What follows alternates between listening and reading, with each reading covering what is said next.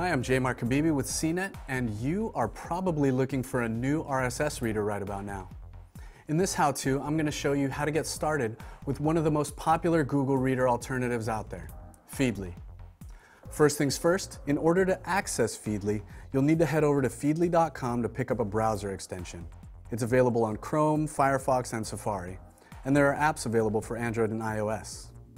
Next, simply log in with your Google account. Nice thing is, if you're already a Google Reader user, then Feedly will automatically sync all of your subscriptions.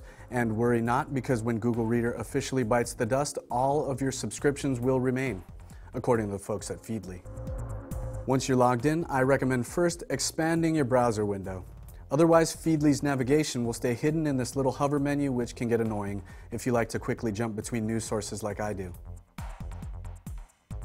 Now to start adding subscriptions. From the Explore bar on the right, you can search for specific sites you want to subscribe to, or browse through Feedly's curated list of recommendations. From the list, you can subscribe to sites individually, or to entire categories at once, which is really convenient.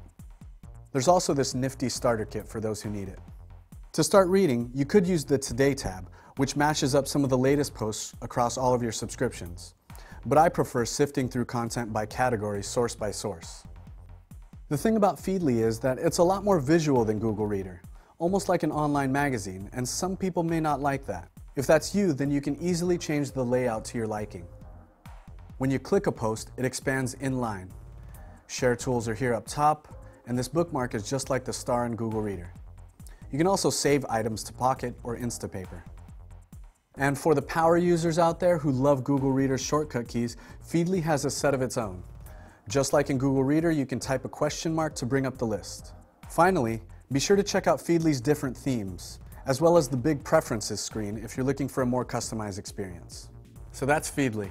For Google Reader users, it might take a little getting used to, but hey, it looks great, it's got a lot of features, and it'll get the job done. For more tips and tricks, head over to howto.cnet.com. I'm J. Mark Habibi, thanks for watching.